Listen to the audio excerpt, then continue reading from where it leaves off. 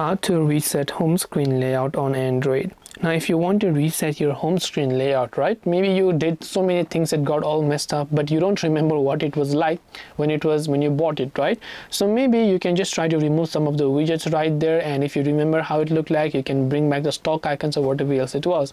But then that's just a bit of a hassle, right? So what you can actually try to do is, first of all, you can go to settings. Then on your Android phone, you can go to the reset option right here. Do not worry, we will not reset our phone. What we will only do, we will select reset all settings. So what this does is that it will reset the security settings, language, account, personal data, and downloaded apps. You can try to do this, but this will not work for most of the devices. Only some of the devices will help this work out. Second thing, what you can try to do is go to the apps section and also show the system apps first, right? And simply search for your launcher, which is your home app, right? So in the case of my Samsung, it is One UI Home. If you're using Google, it is Pixel Launcher. If you're using Xiaomi, HyperOS Launcher, something like that. Just look for your launcher and select that. Then you want to simply go to the storage option, and you want to clear cache, and then you want to clear the data of the launcher.